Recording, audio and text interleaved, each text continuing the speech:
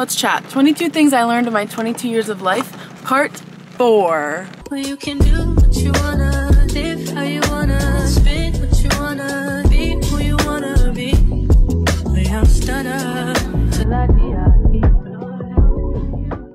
If you haven't seen parts 1, 2, and 3, this is a mini-series of what I'm learning in this phase of my life. I recently turned 23, so I thought it'd be nice to kind of share the lessons that I'm learning in real time.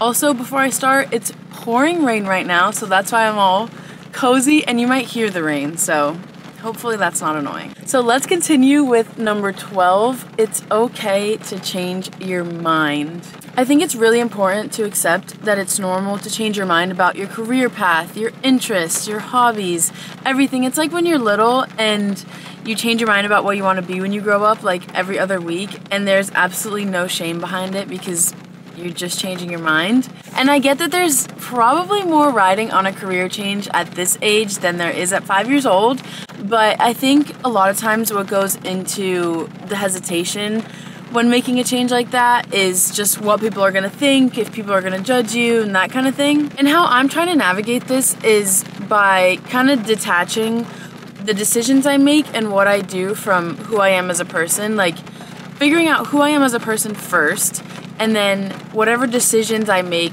it's kind of like my fashion sense changing as I grow up. Like, the thing is, you could totally one day just learn something completely new that you never knew before, and all of a sudden you develop this immense passion for it and you decide to pursue that, and there's absolutely nothing wrong with that.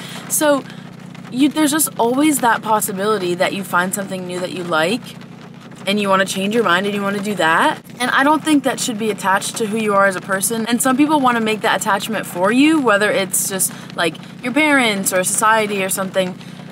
Sometimes people want to try and put you in that box, but I think it's really important to constantly remind yourself that who you are as a person isn't necessarily attached to what your career is or like your fashion sense or something. Like, that can change and evolve as you change and evolve. But just like you're at your core, who you are is really what kind of stays the same throughout your life. I'm just trying to say that you're allowed to change your mind. You're allowed to change your mind 6 times a day, 1 time a day, like once a week you can change your mind. Like, I'm going through this phase where I love to paint my nails red, and I decided to change this week to a like darker color, and I love it. And obviously that's something so surface level and small, but career choices, like I could meet someone tomorrow that has this career that I've never heard about, and I'm like, you know what, I kind of want to do that too and try it out, and maybe I don't like it and change my mind again. I'm getting carried away, but I'm basically just trying to say it's okay to change your mind about anything. And that one goes perfectly into my next lesson that I'm learning is people pleasing. People pleasing is just not, it's not the move, it's not it. I don't know how else to say, like, it's just not.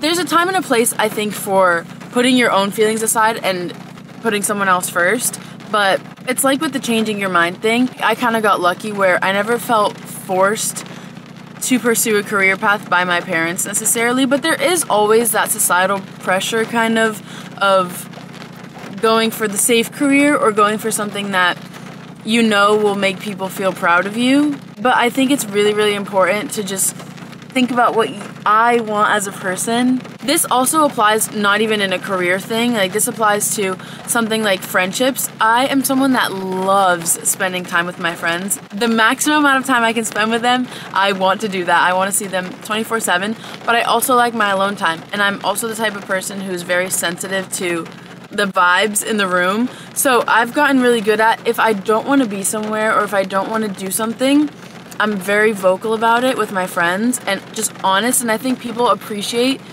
when you're honest with them. I mean, I know people appreciate when you're honest with them. So it's like, if you flip it the other way around, I would never want to drag my friend to something that they really don't want to go to. I'd rather they be honest with me and tell me, listen, like, I really don't feel like doing that. But I think people respect that actually when you stand up for what you actually want to do. And that's not necessarily to say be selfish, but just think about it, flip the other way around. You wouldn't want to bring someone to something that they don't want to go to, because then they'd probably be moping and not be having a good time and you know they don't really want to be there. So yeah, people pleasing, I think there's a time and a place to put someone else first, but I think there's also a time and a place to put yourself first and to at least vocalize what you want. The next lesson that I'm like battling with / learning is how to balance being present in the moment while also being super ambitious. Like, I am incredibly ambitious and I always catch myself daydreaming or wanting the future to just come now. And so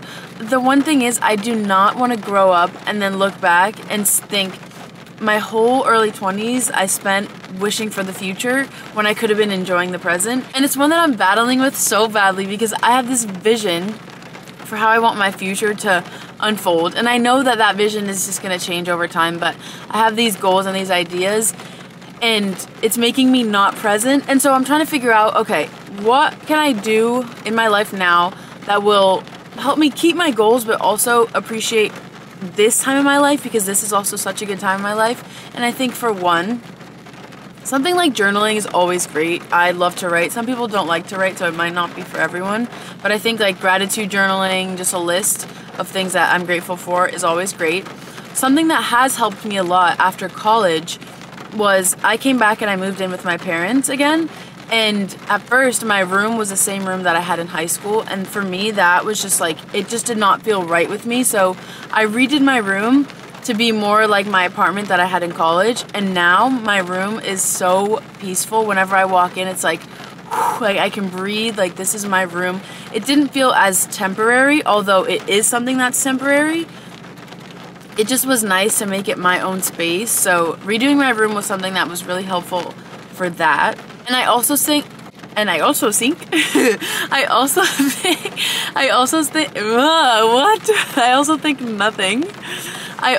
think something like finding activities to do in my hometown is helping me be more present. Like, me and Giovanna, one of my best friends, we found this place that we like to go out to every Friday, and so we're regulars there, and that's never something that I experienced when I was living here in high school. So it's just kind of, I don't know, I think it's so important to appreciate what's going on now, no matter what the situation is. Even if I want the situation to be different, it's just important for me to appreciate it, because this always happens where you can appreciate the moment when you look back on it, but when you're actually in the moment, you're never appreciating it. And I actively want to not do that. I want to actively prevent that from happening. So I keep telling myself, yes, I can chase my dreams. I can have these visions for the future. I can daydream once in a while, but I don't want to get caught up in hoping while I'm completely missing out on my life that's happening right now. So finding that balance between being present and being ambitious and having goals. I think I'm going to keep it short and sweet today, so thank you so much for listening. You're the best. We're only on number 14 out of 22, so I will see you in part 5. Let me know if you like this nail color. I'm loving it. I'm also trying to be a ring girl. I hope you're doing... I never asked in this whole video if you're doing great. I hope you're doing great. I'm doing well. I'm about to get cozy. It's Sunday and I'm gonna read a book. I'm reading a book about AI right now. I'm the kind of person, let me take this off. I'm the kind of person where I just want to know everything there is to know about everything possible. I wish I could just fill my brain with a million books at once, but I love biographies. I love just everything nonfiction. Nonfiction? Yeah, nonfiction. I'm reading a book about AI and like developing it and working with it like in like companies and things like that, and I love it. And if you have any book recommendations, send them my way. I just love to learn. I just want my brain to expand. Thank you so much for listening. You're awesome. I'll see you in part 5. Love you! Well, you can do what you want.